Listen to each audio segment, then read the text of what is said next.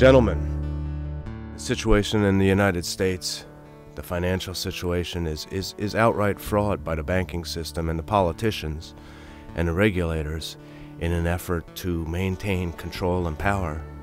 And it is making the system more unstable and more deeply damaged than it was just 2, 3, 4 years ago.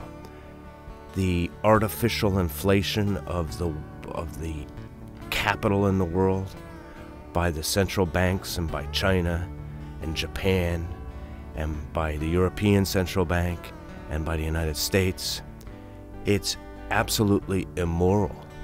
It's immoral what it's doing.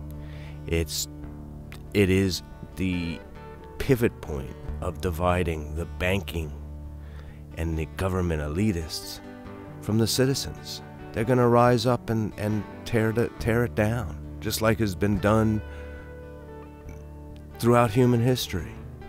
It's going to occur on the grandest scale that it's ever occurred. It's mind-boggling that the politicians have let it get to this.